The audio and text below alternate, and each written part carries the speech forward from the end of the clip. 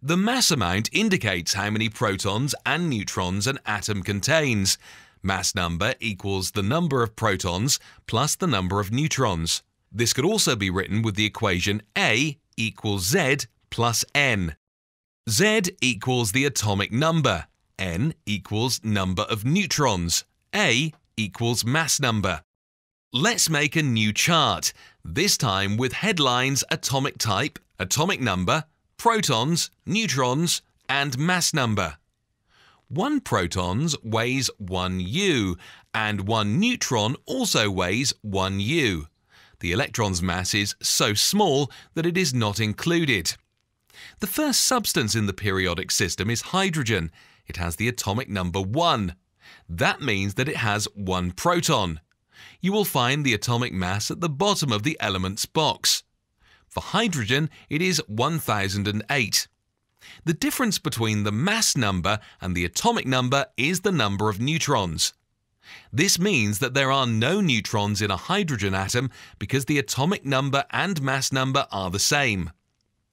In the chart, number 1 is written below the atomic number. The number 1 is also written under the number of protons, since it is the same as the atomic number. Because there are no neutrons in hydrogen, the number 0 is written below neutrons. The number of protons plus number of neutrons equals mass number.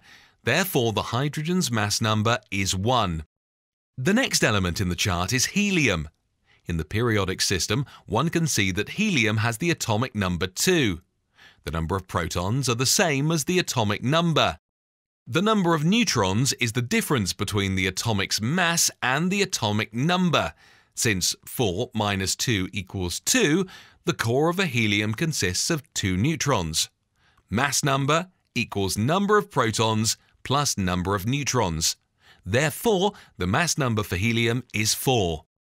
In order to describe an atom, you first write the symbol. For oxygen, this is O.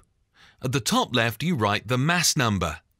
Notice that in the periodic system, it is rather the atomic number that is written at the top left corner. In the lower left corner, the atomic number is written. Are you interested in learning and watching more 3D animated videos?